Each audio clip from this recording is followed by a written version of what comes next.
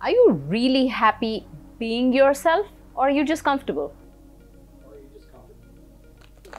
I am comfortable in being myself. Are you? Actually, no. Maybe I'm afraid of the results of being anything different from what I have been. People are familiar with this version of me. What will they think of me? But are you happy with that version of yourself? No, but I don't know how to change. You nailed it. Most people realize that they need to change, but they don't know how to make that change. Working on yourself takes a little bit of undoing before you can actually put in that work. Some women or people may have even attempted to make these changes, but because of familiar experiences from your past, it kind of becomes harder for you to predict any different results from your future. Let's give you an example. If you try to dress well and someone said, "Where do you think you're going with that? What's wrong with you? Who do you think you are?" If someone broke up with you because of your weight or your looks or your height, or you being an independent, strong woman was not a quality that others approved of, then this becomes a bad memory for you, and then you don't expect anything different from your future if you even try to make that change or keep up with it. I've seen women who stopped working out because they thought they didn't fit in with the rest of their friends who did not work out. People start to smoke so they can fit in with a certain group of people at work. This should all be familiar to most of you who are watching this video. You want to define a strong personal brand, don't you? I'm 𝐏𝐿𝐼 𝐂𝐑𝐋, and as your image coach, that is what I'm here to help you with. I want to transform the message you are communicating about yourself, sometimes with the way you're speaking or even before you actually start speaking. Today we are going to talk about how to go from be yourself to become yourself. Okay, so are you ready? I'm going to give you some challenges today if you feel stagnated with your current self-image.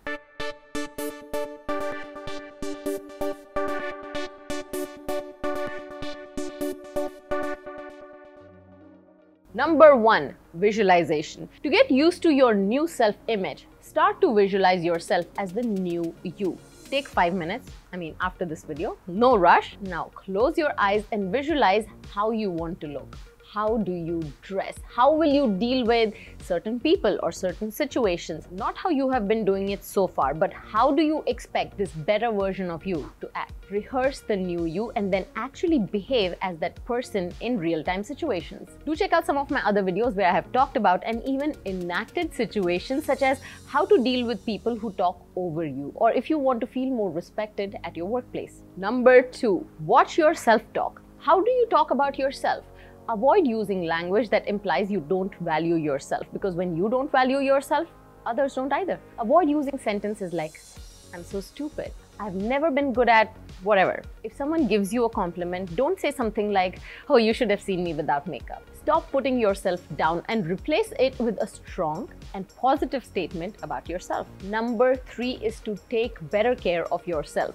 Dress for success and dress with a purpose, not just to cover your body, not just the first thing that you find in your closet that is just comfortable. Explore what your wardrobe could look like outside of these sweatshirts, joggers, leggings, and baggy clothes. Take care of yourself. Spend more time on yourself. Get rid of your split ends by getting a regular haircut. Get rid of the brassy hair color. Work out and take care of your body. Make better choices with your food. Meditate and focus on your daily affirmations. This kind of lifestyle gives an impression that you respect yourself and your body. People instantly notice this and they respect that too. Most women want to make this self-transformation but don't know how to define their voice through their presence. And even before you open your mouth. Now, it's not always because you are shy. It is because you didn't have the clarity or the knowledge on how to stand out and have a clear message about yourself. And that message isn't something you explain with speech alone. Speech comes much later. First or last, or any impression in your presence or even behind your back about you comes from your personal branding skills. Just like any other skill or profession, you can't just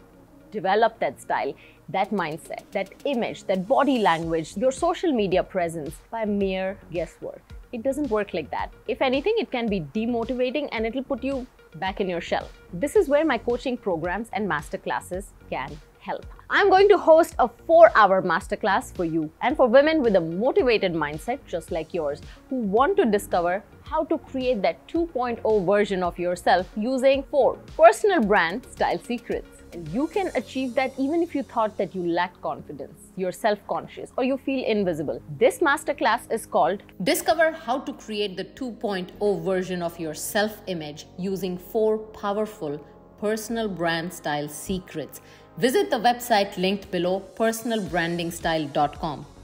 The first 20 enthusiasts to reserve their spot now will be rewarded with 50% off discount as a scholarship to invest in yourself. Use promo code GIFTYOURSELF50 for this value. You can still register after the 20 spots are taken, but at full price. What are you waiting for? Fastest finger first. Okay, back to the topic. How many of you tailor your answer as per your audience?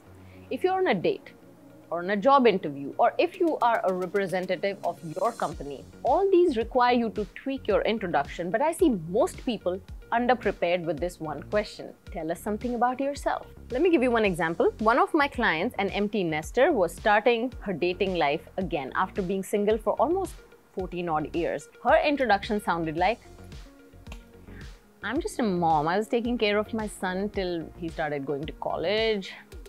I'm just alone now and I have some free time on hand, so I thought maybe I can start dating and see where it goes. By the way, I get it. A lot of people don't want to date a mom of an older grown-up boy. I'm not that old actually. I'm not really old.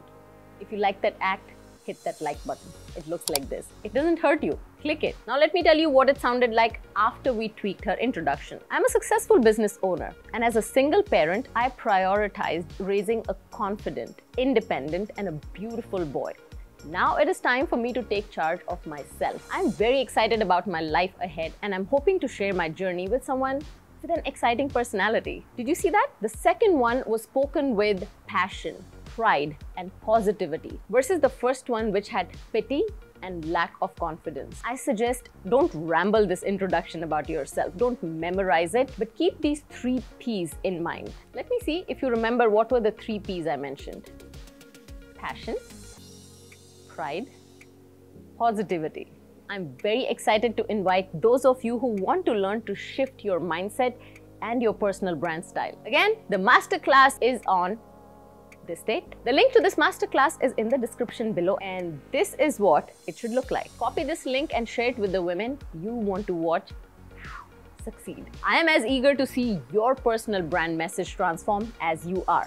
Hashtag invest in yourself.